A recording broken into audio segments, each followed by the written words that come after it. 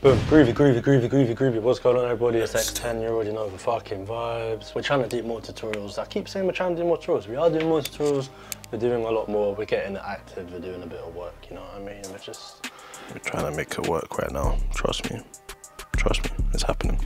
But yeah, basically today we are gonna be utilizing Looperman to make crazy drill beats, basically. Looperman, I feel like it's one of the most underappreciated tools that people use or don't use. Is basically how I make 90% of my beats, because it gives you a really good starter, like a very simple 8-bar starter, and you can just build around it kind of thing. And there's a very simple way of finding good loops on Looperman, so I'm going to show you. So here we are, we go onto Looperman, and as you can see, I've already typed in Nardo Wick, but you can essentially type in any artist, really, any artist, mainstream artist that, you know, has a certain, you know, if you know it's going to be a dark sound, or you type in Lil Baby and you know you're going to get like the Lil Baby kind of stuff. I'm just using Nardo Wick because I wanted some kind of darker, drilly kind of stuff. And here's the key: you go to order and you order it by downloads. Now listen, if you have an ego about other people using the same loops as you, this is the part where you go away, because other people have used these loops. This is how we're basically sorting the loops by popularity, you know what I mean? So, you know, it's going to be the popular ones at the top, the ones that have the most downloads. However, these are 9 out of 10 times the most fire loops. You know what I mean? You don't want to be scrolling through a bunch of bullshit for a few hours. Like, you know, you want to find the real deal like that. No long thing. And this is fantastic for like artist sessions.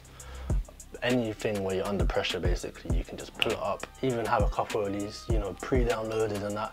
And also, same way with Looperman, you're not splitting it. You're not splitting the tab.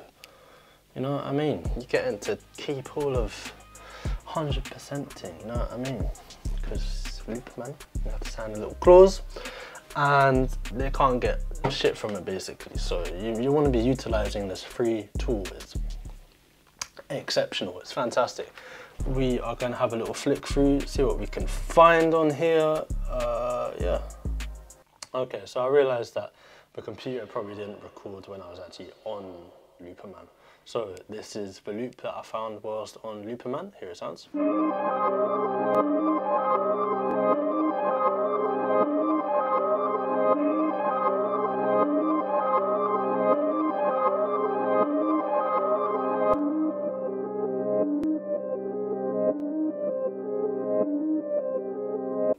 Crazy. I'm going to change the BPM to 146, get like a little jumpy kind of tempo going on. We're going to put this on stretch. I've recently converted to FL21. I've been longing it out. FL21 is kind of cool though, so if you fuck with FL Studio, you should fuck with 21, because it'd be working, man, you know what I'm saying? It's working. We're also gonna whack on, you already know what's happening, TR5 Classic Clipper. Did I press record? I'm a G for that still. I'm a G for that, you know what I mean? And then we're also gonna drag and drop a vocal sample that we found. It's great, it just snaps into time as well, it's fantastic. And we're just gonna pitch it until it fits.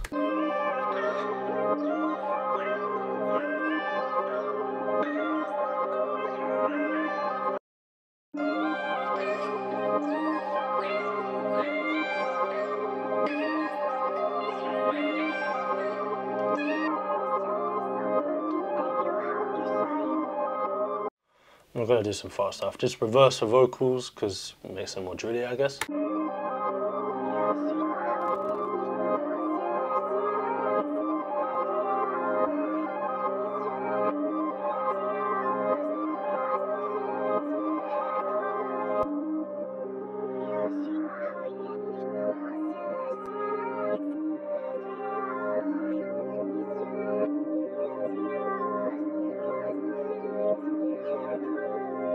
Flange it, all of that good stuff. We're gonna put the main loop on a mixer channel, stereo shaper, parametric EQ, just take out some of the low ends.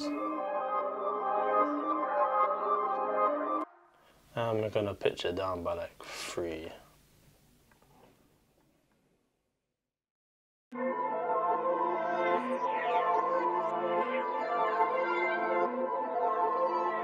I reckon we can find another loop as well, just to stack on top. We're gonna take this other loop, which we're downloading, and you probably can't hear because I've got the wrong settings on my recording, but we started now and it's too late to stop. So we just gotta be cost effective in that, you know what I'm saying? Just like it says on the thing, cost effective cloud servers and that, you know what I mean? Bosh! Right, drag us in, see what we can make happen.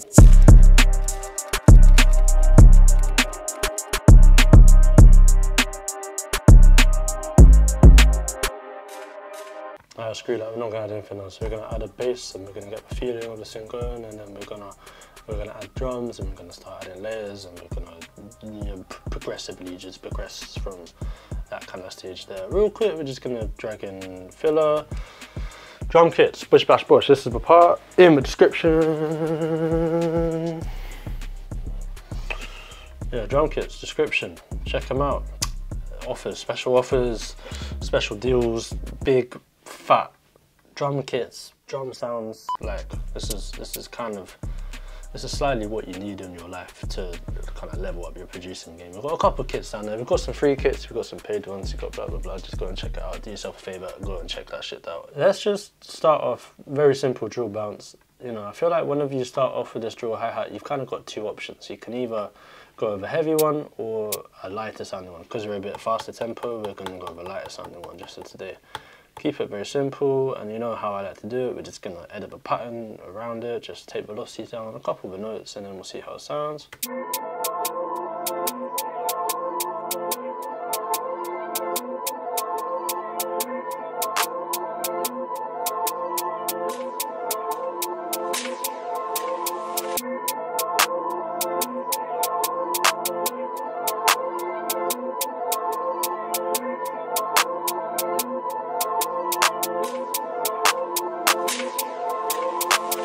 And then we're gonna go into fucking sub bass.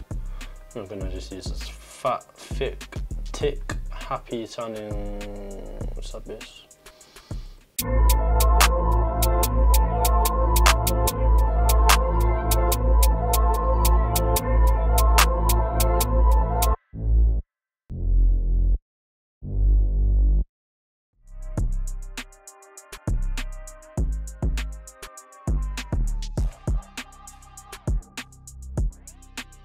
Basically, we're going to pitch it down by 5 so the bass is sitting at the correct octave.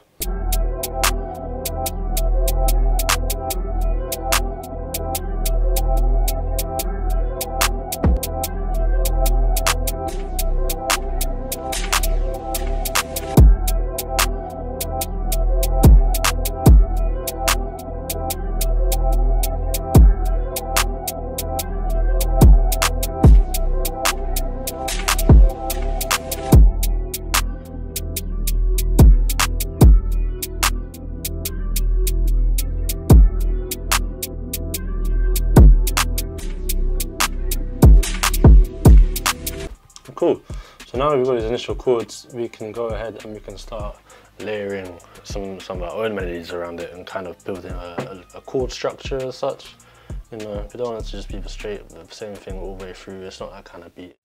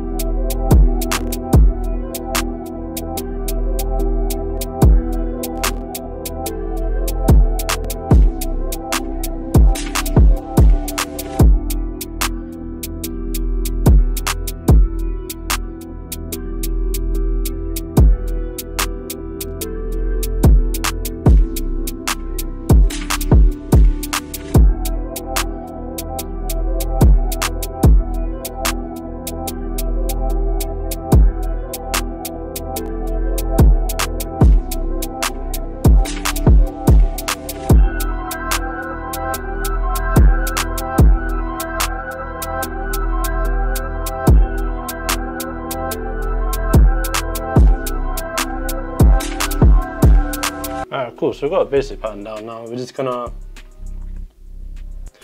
start adding some more percussion, the 808s, and then basically like 90% of the way there. You know how we like to keep it simple, we like to keep it simple as fuck. Trust me.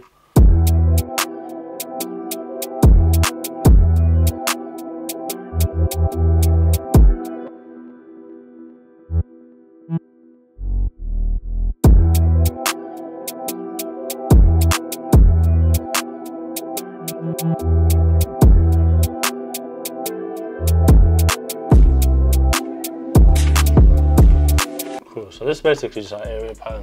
Again, not too many slides, and we're kind of playing around with velocity a little bit. So we've got this bit here where it's like coming up, and it kind of gives it some more feeling and that. I'm gonna go to mixer, start mixing shit a little bit.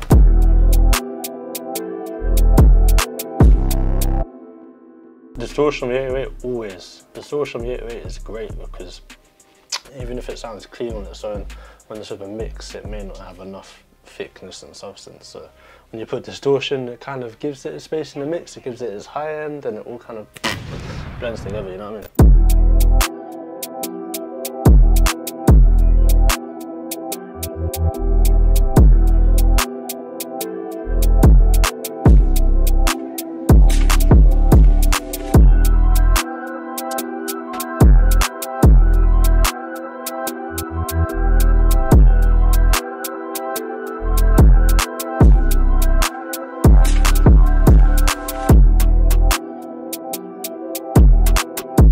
Cool, now we're gonna add like the heavier hi-hats, and they're only gonna go like this. Very, very simple gap. And that's actually all you need from that. 21, can you do something for me? 21.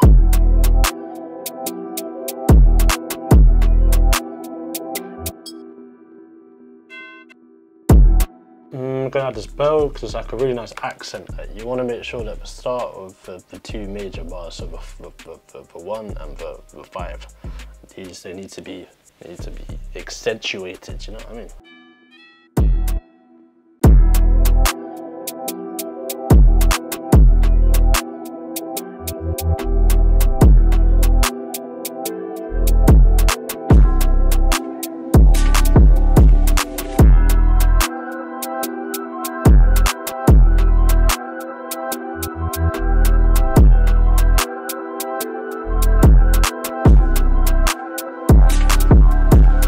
And then the last thing for percussion, really, it needs a couple of these perks. So we're just going to bring velocity down. This is going to be like a little, what's it called, snuffing, splash. Just a little. It's very little, but it does a lot.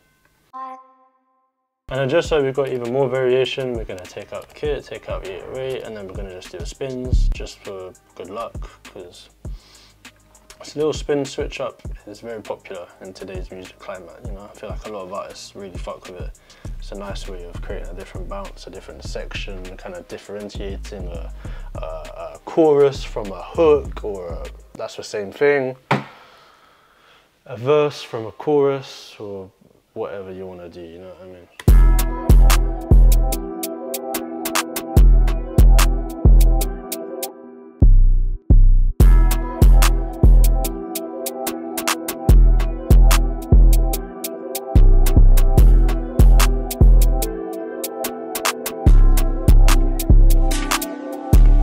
And we're going to go to 2022 kit.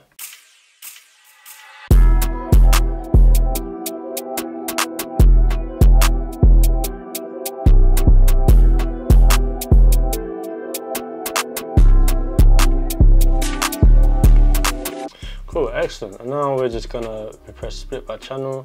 And someone actually taught me this, you know, the other day, where you just select all of them and kind of just drag it in like that. And it's an easier way of kind of separating them out. So yeah, whoever put me onto that, shout out you, man. I appreciate you, man, you know what I'm saying? I appreciate you, bro.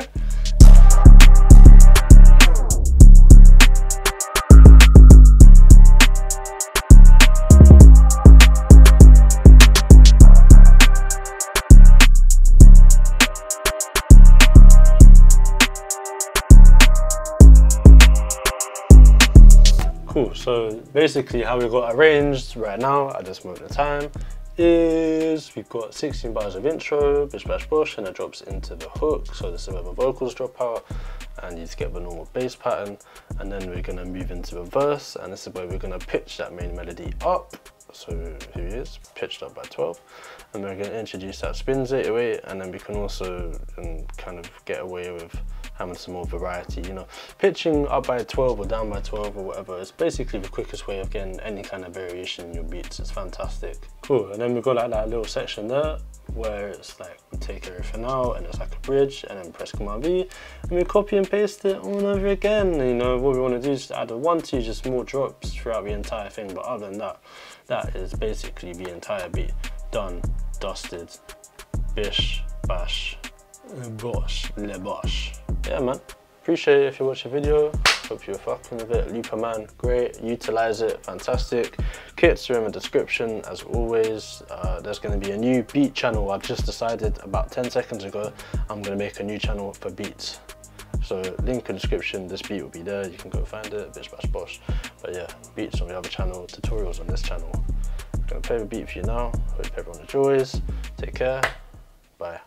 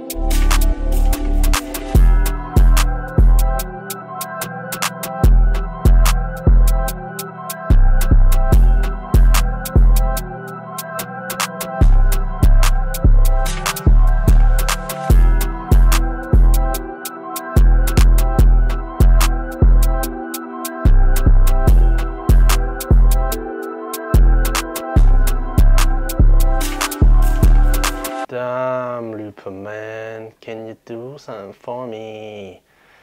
Can you give an ops next for me?